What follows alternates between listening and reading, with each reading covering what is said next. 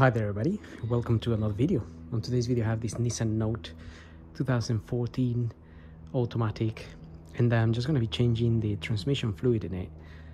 In this video I'm not going to change the filter or strainer, but I'll just do a transmission fluid change. Now in this one, to refill the oil, I'm going to refill it from up here, but there is that opening there. So that opening there is like is for like a filler dipstick kind of thing to check the amount of fluid. So this little cover is on it, that is sitting on it, and you need to remove it. It's a bit of a pain in the ass to remove it because you need to basically open that clip in there. You can see that clip, and then this comes out. But it is a bit fiddly because there is a bit of metal that goes in here, and it kind of obstructs you from pushing that pin. So the way I did it was basically with one of these. I got that in there, sorry, I got my tool just in there, while this was in obviously in the engine, and push the clip and pull this up a little bit. You can only put it a little, you can only pull it up a little bit because then you have the metal clamp where this is clamped onto is there, so it obstructs the tool. So once you push this and got it up a little bit, you have to remove this. After that I was able to get this with my hand in there and sort of twist the screwdriver like this, and that put pressure on the clip, and the clip opened a little bit. So as I was saying, got it in there like that, twist it, that opened the little clip there, because you're twisting it against a bit of metal that's coming up here, in which this is clipped onto. But at the same time as you're pushing that, you need to get your hand on that and pull it up. So it is a bit of a fiddle and a pain in the ass, but eventually it does come out. I warmed up the engine to normal running temperature, and now I'm gonna get the car up and drain the transmission fluid. Okay, got the car up. So on this side we have our transmission and transmission pan here, and the bolt which I already undone. It's a 19 mil, so you can open that, and you may notice that this part is this is the higher part from this end, so not all the fluid will come out. Anyway, the way I'm doing it is I'm going to measure the amount that comes out and just refill the same amount. The reason I'm changing the strainer really is because I haven't been able to order it in time, and just running out of I won't be able to do it this weekend, so I'm gonna do an oil change in it, but next year I'll possibly do the strainer on it. So I'm gonna let that drain as much as whatever it drains, and then see how much it comes out. I've got an empty container here which I usually use for measuring how much it comes out, and then fill the same amount. So I'm gonna let it drain now. Okay, that's pretty much drained as much as possible. Now I'm just gonna refit this plug in there, this 19 mil bolt, and just take this oil out.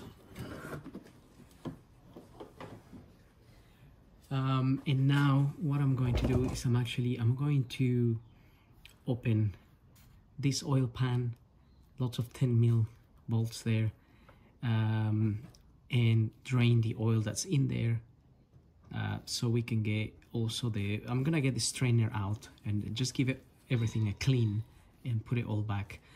Ideally, maybe you want to fit a new strainer, but in this case I don't have the strainer, as I said, so I'm just going to give it a good clean.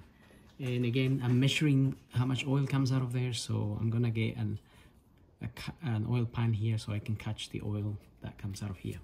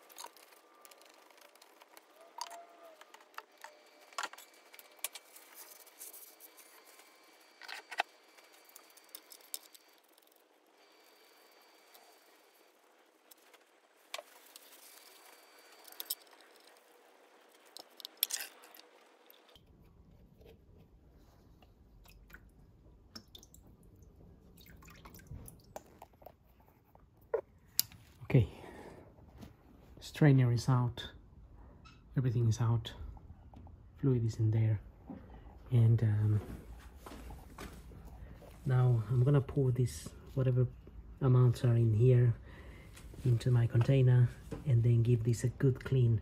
You can see these magnets here are quite dirty, so I want to clean this properly before I refit anything. And just watch out for this O-ring. That little O-ring sometimes stays in the transmission, so you can take it out, pick it out, and put it in there. But we're gonna give all of this a nice clean. I'm gonna rinse it all with some brake cleaner, so I'm gonna do that now. Okay, gave that a good clean, gave that a clean too. Used my air gun to blow some air through here, and also there was quite a bit of metal on these magnets. These two things are magnets, so I spent a little bit of time cleaning them. You can remove them from there, by the way. You can take them out to clean them. And now we are pretty much ready to fit this back, so refitting, reversal of removal. So I'm just gonna get on with it. So just a couple of things, maybe when you tighten these bolts, these usually, I haven't really checked the official torque settings, but on Mercedes and other cars that I've done, it's no more than 8 Newton meters, 8 to 9 Newton meters, and these usually are like 10 Newton meters. So don't break them, don't damage them, otherwise you just give yourself more problems.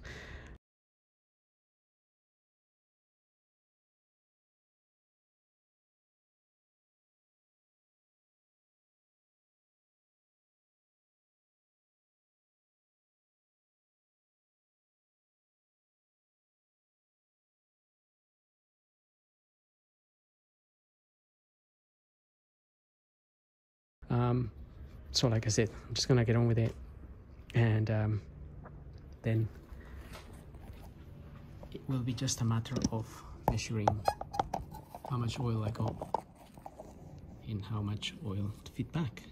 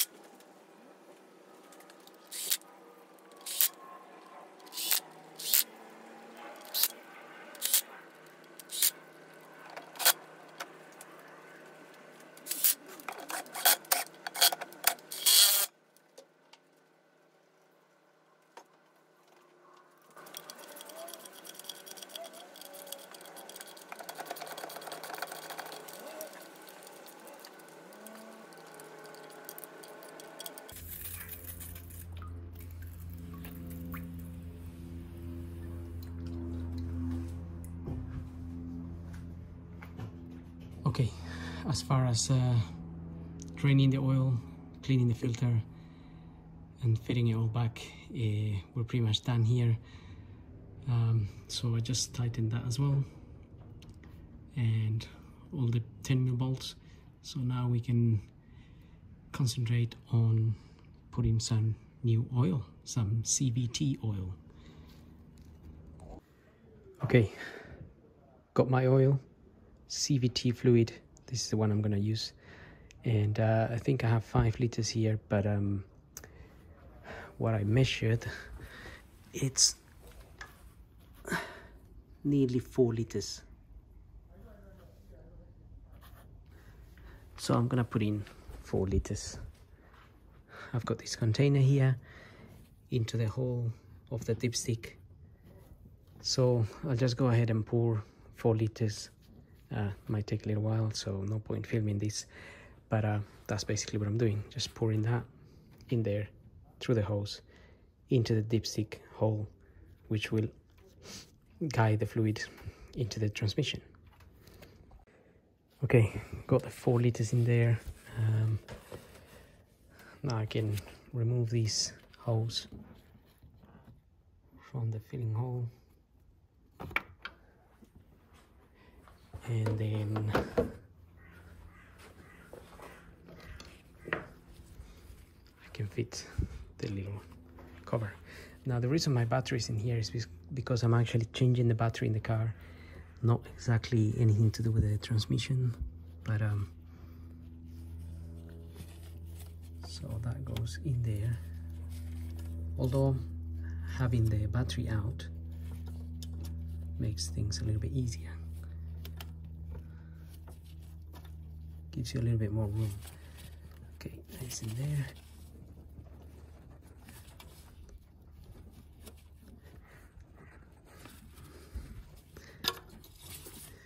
little bit hard to push that little rubber there. I'm gonna put a little bit of grease on it. Okay, just got some grease on that O-ring there. May make it a bit easier to push this in.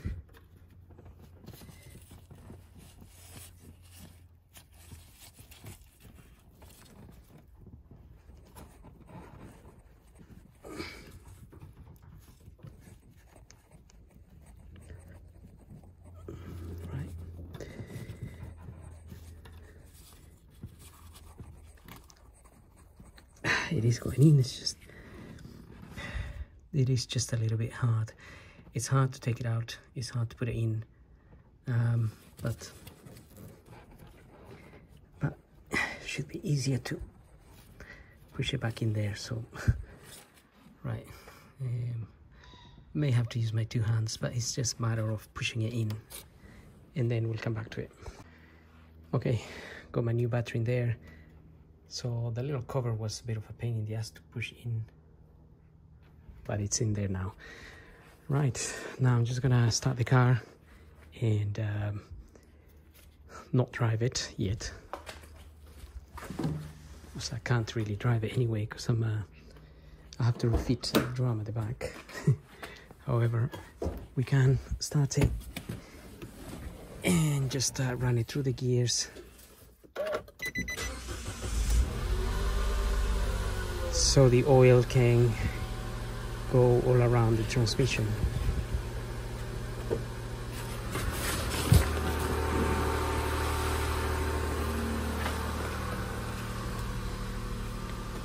Okay.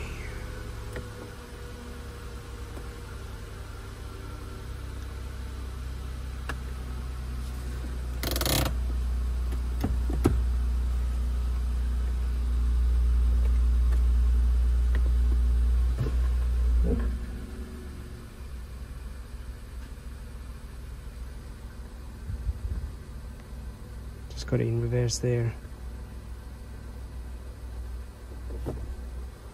Just for a few seconds.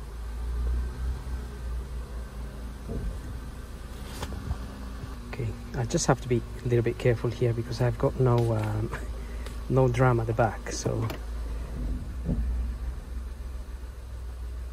okay, so you really are looking for not to have any bangs or any hard shifting, basically, but to be honest, the reason I am changing the transmission fluid is because every time I engage reverse, I do have a little bit of a harsh shift into reverse, and that's all I've been getting. Drive and L, everything else is fine, but when I engage gear, I get a bit of a hard shift when engaging this. So that's why I'm originally changing the fluid. And also you may have noticed that there is a gasket on the oil pan, actually, or you may not have noticed, actually, because when I removed the pan, the gasket was still on the actual transmission. So there was a tiny little gasket in between both. I just didn't remove it, I left it there. I just cleaned the surface of it. I'm gonna try to mention it at the beginning of the video so you know that there is a gasket. So anyway, after running it for a few seconds in each gear here, you can then go for a little test drive.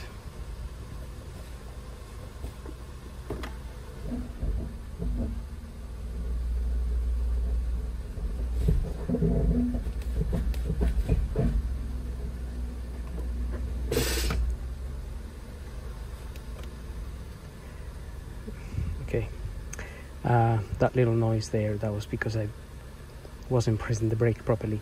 Anyway, now I'm gonna leave the car running, and I'm gonna put the car up again and check that there's no oil leaks from the oil pan. Okay, so just looking at the oil pan here from underneath, everything looks fairly dry except this little corner here. So I'm just gonna clean this a little bit and see if it gets any wet or not, because it could have been that formed after I repeated this. So ideally I'm just looking for it to be dry like this, just dry all around.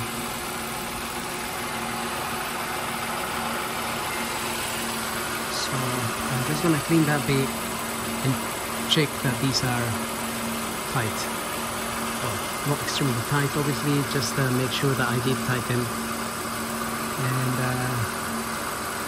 and that's it really. Okay, I cleaned the area and I checked these are okay, there's no issues there. So I'm gonna give it another 5 minutes or so and then check that again. I don't think there should be any issues. So as far as changing the transmission fluid, that's pretty much it. It's not really much to it. It just takes a little bit of time. Just have to take your time with these bolts and whatnot and be careful. And like I said, there is a gasket in between here, and obviously if you do have a leak somewhere, you can't really tight these anymore. They will just get damaged. So the idea would be to actually change the gasket. So if it's not a huge leak, you could drive it for a year or so and then change your transmission fluid again and then put a new gasket.